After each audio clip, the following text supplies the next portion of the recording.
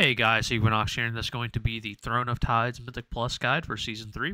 I'm going to go over all the trash mobs, all the boss mobs, and kind of explain to you how to deal with them and what their mechanics do. So, I'm going to pause it really quick. The first hallway that you're going to go down, there's going to be a few types of mobs. There's going to be the invaders, which are your basic, they hit the tank, they don't really do much else. They have this enrage that increases their attack speed and movement speed. You can soothe this if you want, but in general, these do not hit very hard. The next mob is the Vicious Snapdragon. So these are like the scary mobs of the dungeon, like the really, really scary mobs. There's a couple really scary mobs, so this is one of them.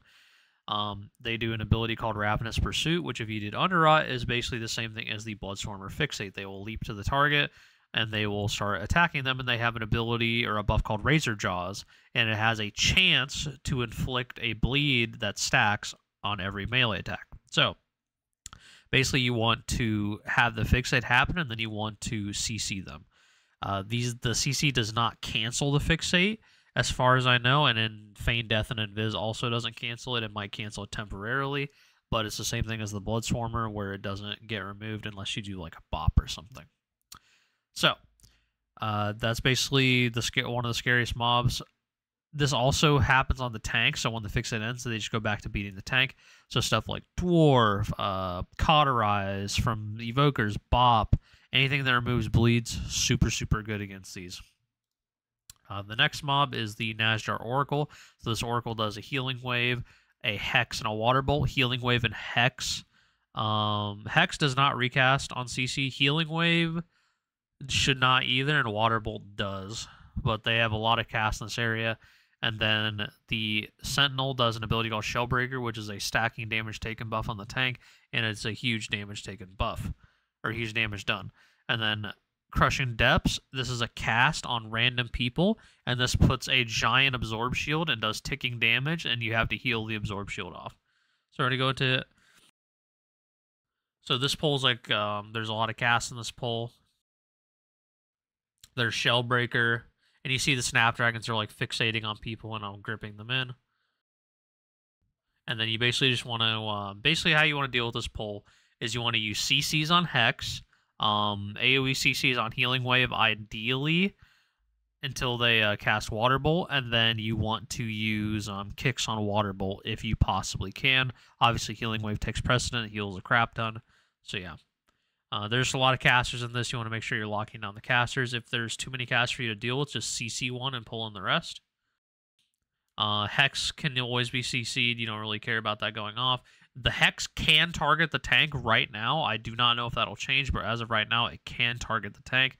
So and it will drop aggro on stuff. It won't like remove your aggro that you've made, but it'll make other mobs hit other people. So you really want to make sure you stop those hexes on the tank. This mob that you're seeing right here is a Nazjar Ravager. Does two abilities. There's a Volatile Bolt, which is going to target one of the DPS or the healer and do that giant circle you see here. Don't stand that, just does big, big damage. These are also accompanied by two Snapdragons, so you have to deal with these at the same time. And then you do an Acid Barrage Frontal. This is completely on the tank, and it focuses it, so if you move, it'll follow you. It just does initial damage and puts a dot on you. It's not dispellable, so watch out for that. This mob is really easy. You can tank it with a bunch of other mobs, and all you have to do is worry about is pointing it against the wall or just in an area where your team is not. Super, super simple. This mob, ideally, what you do is you invis past some of the early stuff, and then just do this with hard pulls. Like that'll be like a big that's a good lust pull. But yeah, that's it for this. And then you cannot, as far as I know, you cannot activate this elevator until this mob dies. So this is a required mob.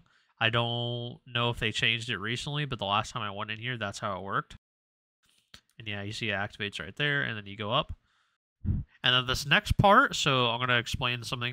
This next part, if you have someone that's lagging behind or you're rezzing, if you walk into this doorway in the next part, it will start combat. Global combat, so people cannot take the elevator. So I'm going to show you. So you're going to get dropped off right here. If you walk through this doorway, it will start it, and once they land, global combat starts. So see here, global combat right here. I'm already in combat. Nothing's even up, but I'm in global combat because of the little guys at the end. Alright, so this hallway is the same thing as the first hallway, except there's two sentinels. There's these deep Murloc Drudges, which just do a leap. They do a leaping thrash. If you've ever gone against the um, swords, it's kind of the same thing, except it does like a 10th or an 11th of the damage. It doesn't really do much damage. And then there's a Tempest Witch. So what the Tempest Witch does is this ability called Lightning Surge, which is just a debuff that pulses damage. It is magic, it is dispellable, dwarfable, stuff like that. So make sure you remove that. And then she does Lightning Bolt, which is just a kick. So CC, you can just use AoE CCs on these. And there's also an Oracle. So there's not much casters in this hallway, only 2. You can probably get away with just CCing the witches or the oracles cast and then kicking the damage cast.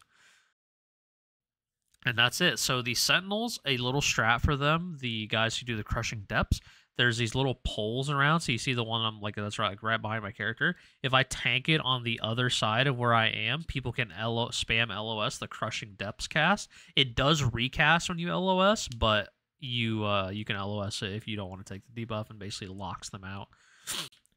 You can also pre-immune it with stuff like Cloak, Spell Warding, Turtle, Ice Block if you don't go the damage reduction Ice Block, stuff like that. You can pre-immune it. It is a magic debuff, so make sure you're using a magic immune.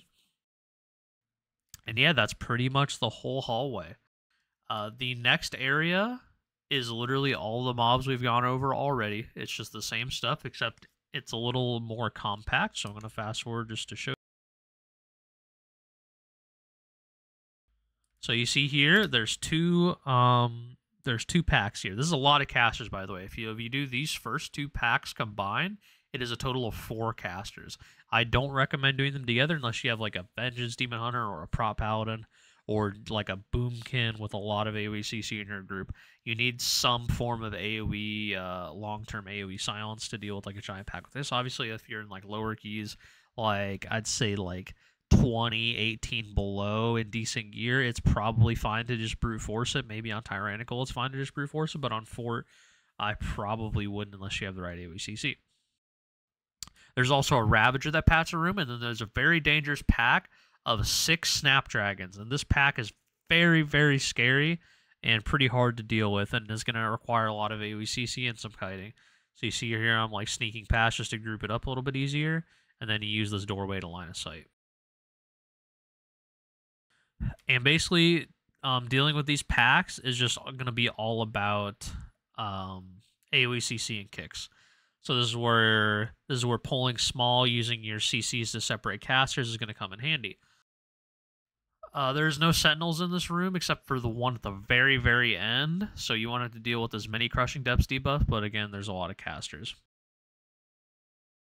So what I would probably do is I would do this 3-pack by itself at the beginning. I'm going to go backwards just a little bit so you can see what I'm talking about. This 3-pack that I mind soothed right here, I would do this at the beginning. And then I would do the pack right behind it with the Ravager. And then I would probably do the dogs by themselves. And then, dogs by themselves. And then the 3-pack and then the 5-pack. So yeah. I would do that in a normal group. That's what I would do because it's a lot easier to deal with. Doing multiple groups at the same time is pretty hard. If you have a group you can trust, I would do the Snapdragons with one of the 3-packs. But yeah, I'm going to fast forward through this pack. Like I said, it's just the same stuff you know how to deal with. And the Ravagers by itself. You see the Snapdragon pack walking around. And so this is a pack I would do if you're like in a group you can trust. You can do this together. This is a triple caster pack. So again, lots of kicks. Like, that's pretty much the theme of the dungeons. There's just a crap ton of kicks you have to deal with. And you can see these mobs are going to fixate. We're keeping them AoE CC'd. You see they like jump to the target they're fixating, and now they're chasing them down. There's the Tempest Witch debuff. It gets dispelled. And it's just a really, really scary pack. For tanks, this is probably the scariest pack. For Brew, it's not too bad. Like, I didn't have too much issue on Brew. VDH still felt fine. Anyone who can go Dwarf felt fine. But yeah, there's pretty much just lots and lots of kicks. And then I'm going to do these next 2 packs together as VDH. I would do them separately. So I would clear this entire room just for the space on the boss, and you'll see why once we get to the boss. But space is really, really important, and then I'll explain how those boss mechanics work. But yeah, here's the Sentinel, and then there's 2 Snapdragons, and then all the casters. So again, really not ideal to do these together unless you have a lot of AOCC. So you have 3 Oracles and 2 Tempest Switch. Not only is this a lot of casts, it's also 2 debuffs, 2 magic debuffs, and a Crushing Depths debuff, which is a lot of group damage and a lot of stuff for the healer to deal with. If you can, ideally you deal with immunes on this. You do immunes on the Crushing Depths. But yeah, that's pretty much the whole trash pack, and that's it for these trash mobs. You won't see any of these throughout the rest of the dungeon. And then we're going to move on to the boss. So, this boss is Lady Nashtar. She has 2 intermission phases, one at 60, one at 30. She does cancel abilities once she gets to those ability thresholds. So say she's casting one of her abilities like Focus Tempest. She will cancel that and go into the intermission. So she has a couple abilities. She has Focus Tempest, and she has Shock Blast. She has Geyser. So let's go over the first. Oh, and she has Water Bolt. Water Bolt's just a 2-person kick rotation. And yeah, it's not too bad to deal with 3 if she gets weird. I would ideally kick these as late as possible. So Focus Tempest here. So basically what Focus Tempest does, it's an initial damage and a chain lightning effect. And so it does not pick the same person twice for initial, but the chain lightning can go to anybody. So the initial damage will pick 1 person each time up to 3 targets.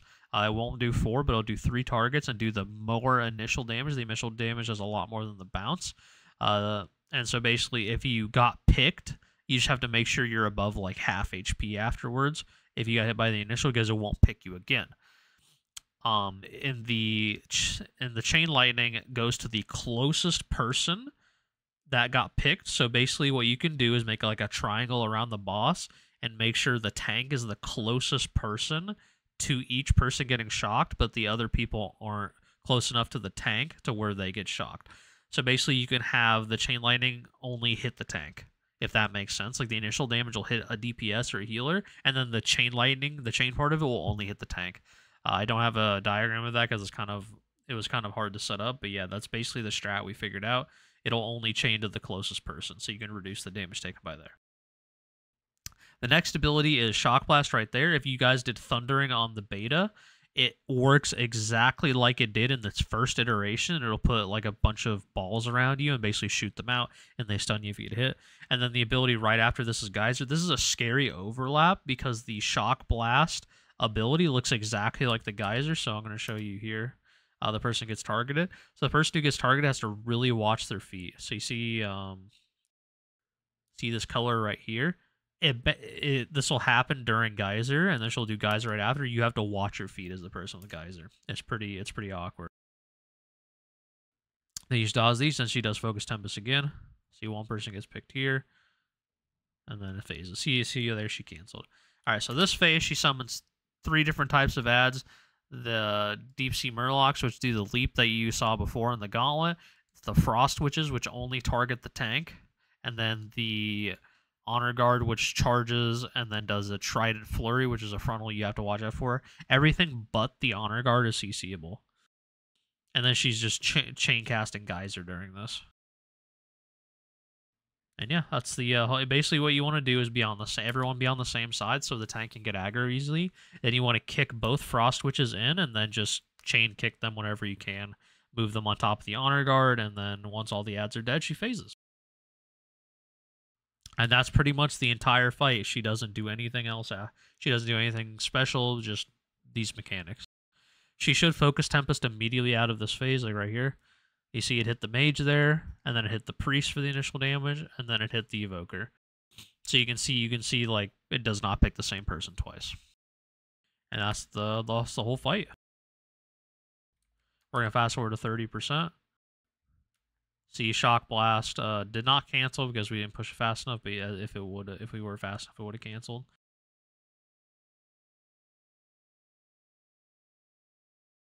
You see, getting aggro on this is really hard as a tank if people are spread out. Like, if people are like across from you, it's like almost impossible to get aggro. It's so awkward. So yeah, like ideally put like a marker down, be like in this general area, be here. Helps a lot. And yeah, that's the whole fight. Let's move on to the next fight. All right, so this next fight is Commander Ulthok.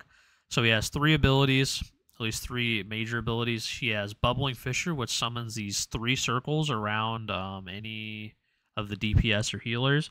And then he does Festering Shockwave, which is a big shockwave. It's a knock, and it puts a dot on you. And then there's Crushing Claw, which is the tank debuff. The tank debuff is a big hit, and it increases your physical damage taken by 100% for 10 seconds. So basically, you get hit by this, you defensive rotate for 10 seconds, and then you're good. And then he does Awaken Ooze, which spawns the... so basically, the bubbling fissures you drop will spawn these oozes, and you have to knock them back with initial abilities. They are not CCable, so you have to use abilities to knock them back. Stuff like Sunfire is beautiful for these. Sunfire will knock all of them back. Spinning Crate Kick also knocks some of them back, so if you're a monk player, you can just stand on the edge, and yeah. So basically what you want to do, how this boss works, is you have everybody stacked on one marker, or in the like a general vicinity around. There's the Tank Buster. He's going to do Bubbling Fissure here. You're going to drop all the debuffs here. It's going to drop all the circles here. Boom, you see all the circles. And then you can LOS Festering Shockwave. You see I'm like moving him in this corner. That's why I'm taking it next to this pillar. He's going to do Festering Shockwave. You're going to line of sight on this pillar. Boom. Nobody takes any damage, no debuff. It removes all of the damage the healer has to deal with on this fight. And then you just spam knock these back. Priest Holy Nova works really, really well. Sunfire works really, really well. Yeah, it's pretty easy. And then you see he's going to do Bubbling Fissure again. You drop them next to the old ones. You always want to keep them in the general vicinity of the old ones. And then you're going to LOS Festering Shockwave again. And you basically just do this the entire fight. There's the Festering Shockwave. We LOS. No damage taken. And so the next setup is going to be Awaken into Bubbling Fissure. This is where it gets kind of awkward because now you're kind of like in a little desynced area. So I'm going to show you he awakens the oozes, and then it's going to be Fissure into Shockwave, so you got to make sure you're prepared for this. You got to be knocking back and then do a quick LOS. Then you LOS. And that's it. And that was like the hard overlap. And then the next one is Fissure, Shockwave, and then adds. So you'll be able to group up the adds a lot easier. And yeah, that's the whole fight. You literally just do that, rinse and repeat the entire fight, and it's pretty simple. As long as you do the LOS spots correctly, you're good to go. Now, if you ever did the other side, this is the other side gauntlet. It's a little bit faster than the DOS gauntlet, so you have to be careful. If you get hit, it stuns you and does big damage.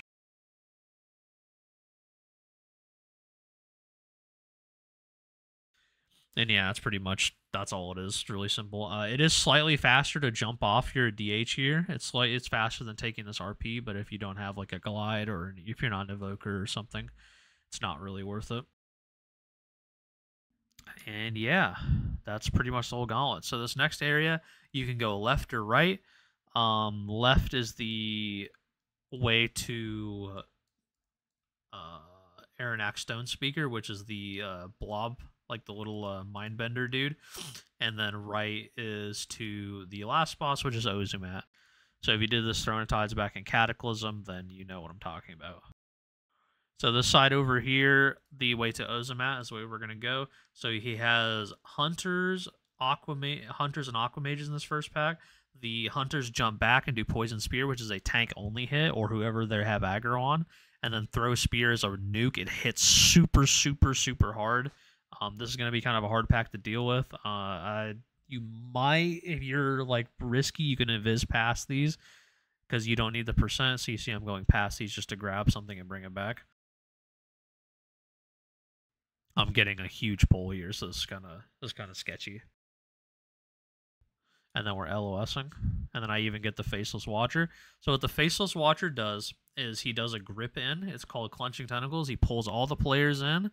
And then he does Shadow Smash, which is a giant circle you have to walk out of. It will one-shot you. It does like a mil+ damage. It's absolutely insane. It is a tank buster called Crush. This is parryable, so make sure you have like any dodge, parry stuff up for that. And then you're also going to see the Tainted Sentry. The Tainted Sentry does some ability called Swell, and you can purge this off. It has a hidden buff on it.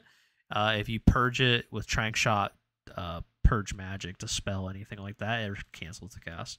I don't think we do this, and we do that in this video because this is before we knew. But yeah, you can just do that. It's a little tip for you. And yeah, this pack is literally just about CCing the Aqua Mages. So the Aqua Mages have a ability called Aqua Blast, and all you have to do is CC that. They don't recast on CC, so you can just like chain AoE CCs. It's pretty easy to deal with. You only have to do a couple CCs.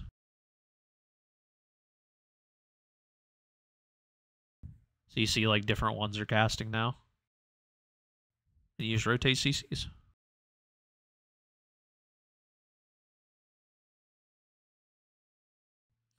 And yeah, that's pretty much it. If we had the dispel, then it would be a lot easier to deal with, but we don't, because we didn't know about it back then.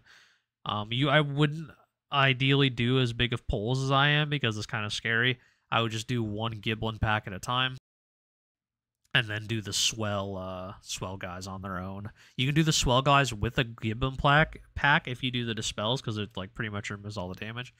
So when these sentries die, they spawn a bunch of little lads. They're called Unstable Corruption, and they don't do anything except when they die, they increase your shadow damage taken and do a big AoE. This has a 60-yard range, so make sure you watch out for it. Basically, how you want to deal with this is don't kill them until Swell goes off, and then you kill them. Or you kill them right as Swell is going off.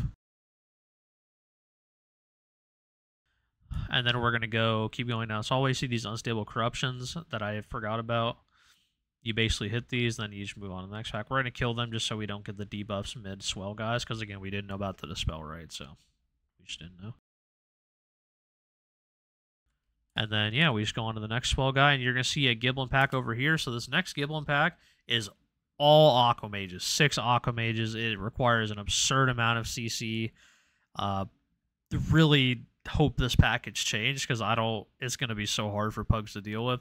It requires so much AoE CC. If you're not a VDH, it's kind of rough. Prop Alley's not too bad here. You see I'm bringing it all the way back. We didn't need to do this, but we were worried about the Swell, I guess. I don't know. But yeah, you see all these casters. And we're going to have a really bad overlap with Swell, because we're going to have this disease debuff on top of the next Swell. Unless you have removal, such as Disease Dispel, Dwarf, Cauterize, stuff like that. Also, I said earlier they don't recast on CC. That I was thinking about a different ability. The Aqua Blast do recast on CC, so you just need to be chain AoE CCing or kicking all of these.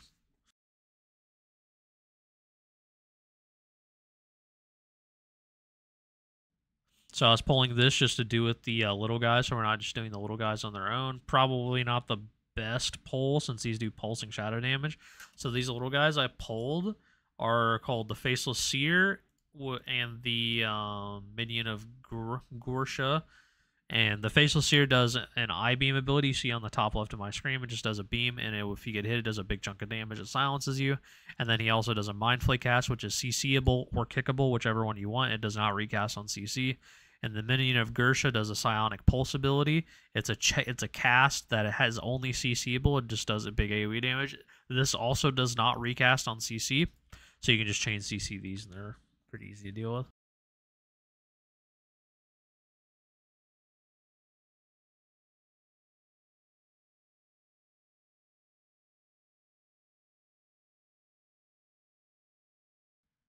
Fear. See, they don't recast on CC. And yeah, that's it. That's pretty much how you deal with that pack. Again, more just rotating CCs, rotating kicks. It's pretty much all you do.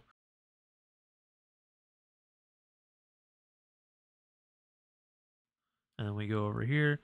And this is going to be a triple Seer and then double Watcher pack. So this is kind of an awkward pull, since there's so many kicks and grips you have to deal with. And you basically want to just be kicking all the Seers, CCing all the Seers. And for the tank, you need to make sure you're rotating defensives for each crush. I silence there. And then you also want to make sure you're using some AoE CC on the minions, because again, they do AoE shadow damage. Someone got killed there by the Mind Flays. So my biggest trick for the Mind Flays is if you're playing a VDH or you're playing anybody, is try to CC them so they're synced. Like, keep them CC'd long enough to where all the casts are synced. That way, all the casts in the future can just be instantly CC'd, all 3 of them once. You can do any AoE CC, a knockback, or anything, and it'll stop the cast. Them being synced makes it a lot easier because then you don't have to do 3 separate kicks or 3 separate CCs. You can just do 1 CC per 3 casts, and it makes it super easy.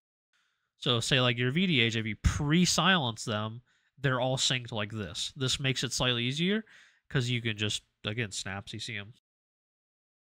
Obviously, like, we're not doing a great job. Like, I should have stunned while I was walking out there, and it would have made it so much easier.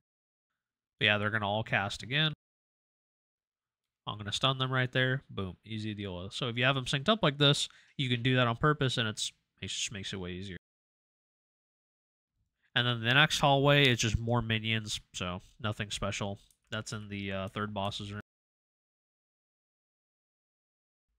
Alright, so this next boss, super simple, pretty much no mechanics. He has Flame Shock, Earth Fury, and Storm Flurry Totem in his P1. Once he's at 25%, the Mindbender jumps off of him, and he does Mind Rot, which is just an AoE damage that he does constantly, and then Terrifying Vision, which is just a LOS. And it's a fear, does big nuke damage if you get hit, and it fears you. So this guy does a crap load of tank damage. The big defensive areas are during Storm Flurry Totem. Storm Flurry Totem increases attack speed and makes him do magic damage autos, if I remember correctly. Yeah, and it makes him do more magic damage. And you see here, so this one's kind of funny. The Storm Totem got stuck on the wall, so you're going to see me cheat here because I'm like trying to hit it. So make sure you're tanking him away from these pillars because it can't get stuck in the wall.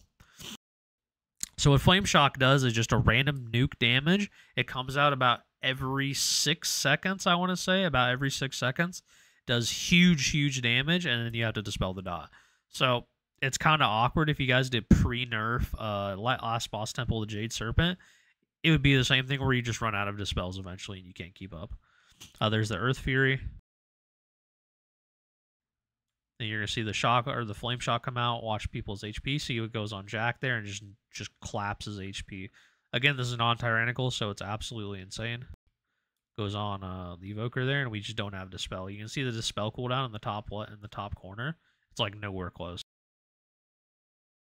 Also, a little thing, if you don't kill the Storm Flurry Totem, he doesn't spawn another one. Like, he just won't spawn it until it's dead. But he will cast it immediately after that one dies. There's Earth Fury again. You basically just dodge that. If you want, people can stack up, but as long as you're just not like interfering with others, it's pretty easy to deal with.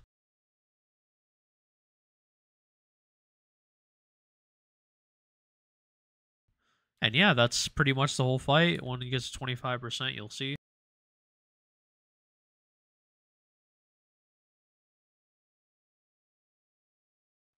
Okay, and then he jumps off, and then he'll do the fear immediately, so you're going to LOS. And I get stunned here because I mess up my jump, and I couldn't find a good spot to jump. And he does these little, you see the AoE damage he's doing, he just like picks some people and just shoots at them. And that's it.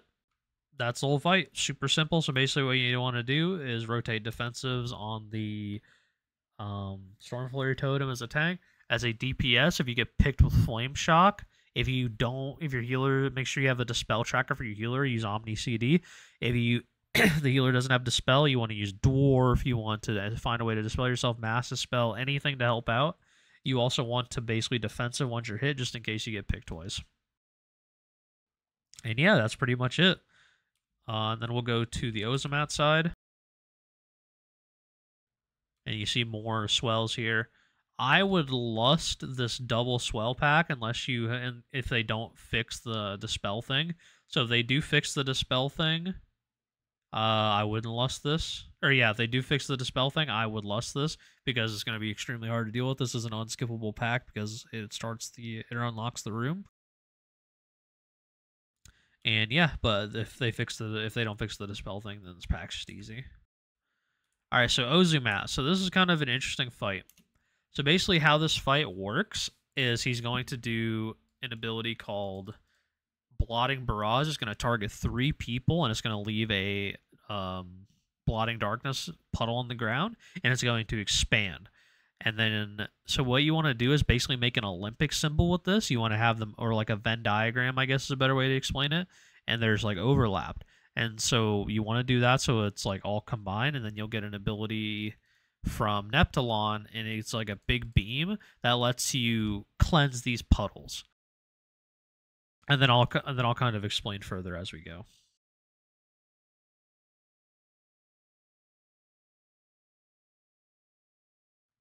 He shoots our healer here.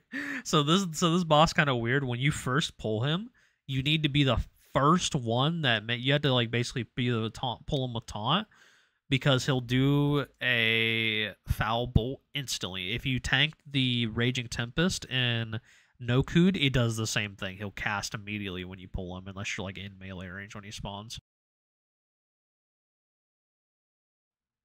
Yeah. And see this blotting barrage. We basically make like a. This is we made a terrible diagram, but yeah, you basically want to make them next to each other. And there's a frontal on the tank. It does follow you, so you can't like jump out of it, and you use defensive that.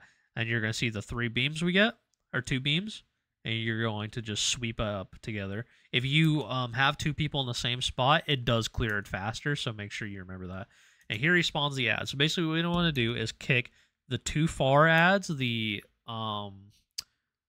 there's Splotch and Sludge. Splotch does the cast, and then Sludge just doesn't really do anything. It just does a little bit of AoE damage when it dies.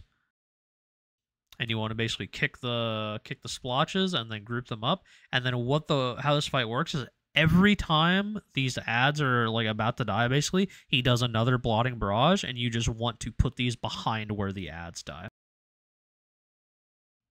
So you'll basically see that when they're about to die. So there's the blotting barrage. You put these behind where the ads die, and then you sweep it up. He's going to do the frontal here, and then everybody's going to get the beams, and then you sweep up all the stuff.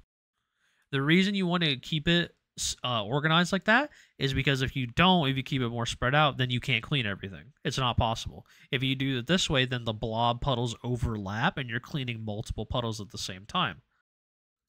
And then he's going to do the ad spawn again. And you're going to kick the 2 far ones, and then group them all up.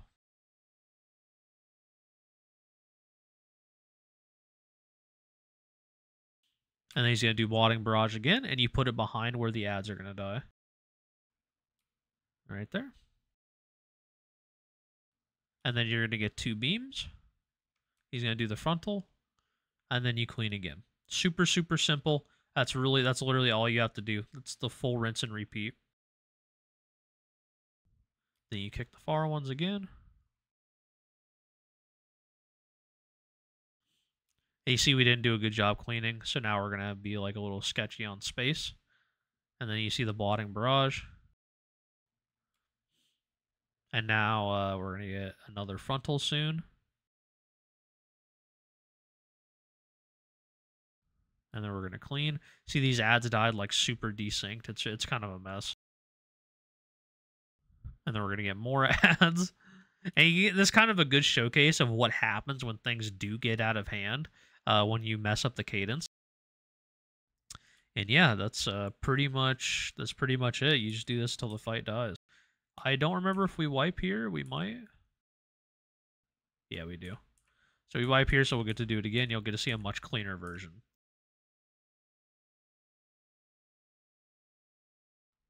I get aggro there and get shot. And then these first ads happen. So I'm going to go basically fast forward to the ad part, because that's like the important part where you can see it's clean. So we get these killed. We killed them next to the boss.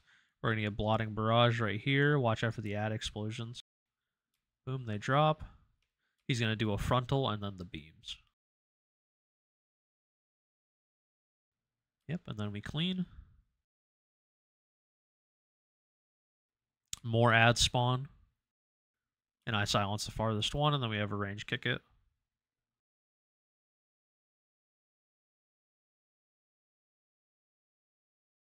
And then it's going to do blotting barrage again.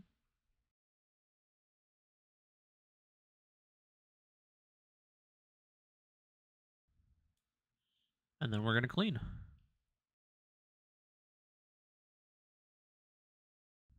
And I think the best way to clean, so me personally, what I think you do is you basically just stack the beams and just clean together. The reason you do that is because it cleans them much faster. So you're basically clearing everything in like half the time instead of spreading out and you're clearing it slower. So I think that's the way you want to do it. Is kind of just move as a duo. I'm gonna talk about Lust really quick. So I think Lust, the best Lust is on the first pull. So first pull, second boss, and then whichever boss you do last, you either do it on Aranak or you do it on Ozamat. And I think those are the best lusts. You can get 4 lusts, I think. Yeah, so 4 lusts. So if you can get 4 lusts, then use it on like a trash back and then whatever the last boss is. That's assuming the key is like a sub 4 left. You see, we did a much better job. Look how clean the room is. Like, there's literally nothing in it. So these blotting barrages, we dropped a little too far back. I think it would make cleaning awkward, but it's about to phase. So he's about to phase here, and you're going to get a massive damage buff, and you basically just kill the boss. That's it. You get to do big numbers here. And yeah, that's pretty much it. Hope you guys learned something. Hope it helped you. Hope you enjoyed the guide. If you have any questions, leave them down below. I have a few more dungeons to go. And yeah, hope you guys have a wonderful day. Peace out. Love you guys. See you on the next one.